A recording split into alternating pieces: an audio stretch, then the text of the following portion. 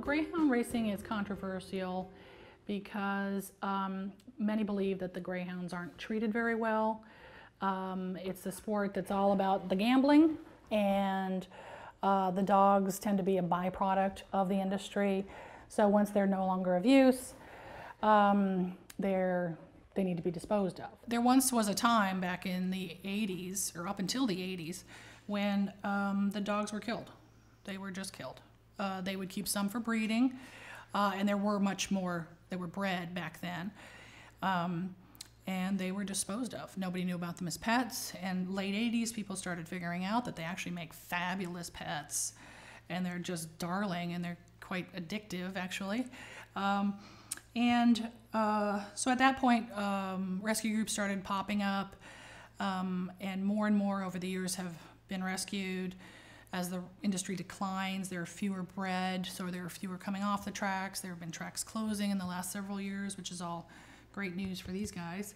And some people think that it's okay to race them because they may have an agenda with regard to the gambling, or there are groups, rescue groups, that actually feel like they're afraid to speak out because they feel they won't be able to get dogs. These are dogs who have been held in really abysmal conditions from birth, from puppyhood.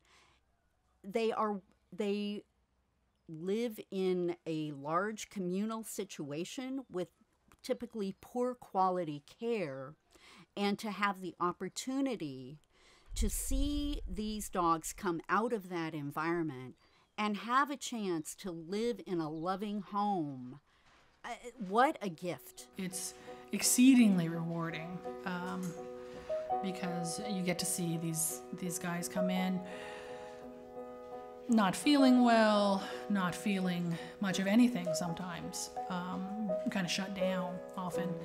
And you see them blossom, you see them learn things, you see them actually develop a personality. I mean, they literally sometimes look at you like, look what I can do. That has always struck me as being really a small but important contribution, something significant I could do, and more importantly, what the dogs give back. They're so happy to be in a home at last.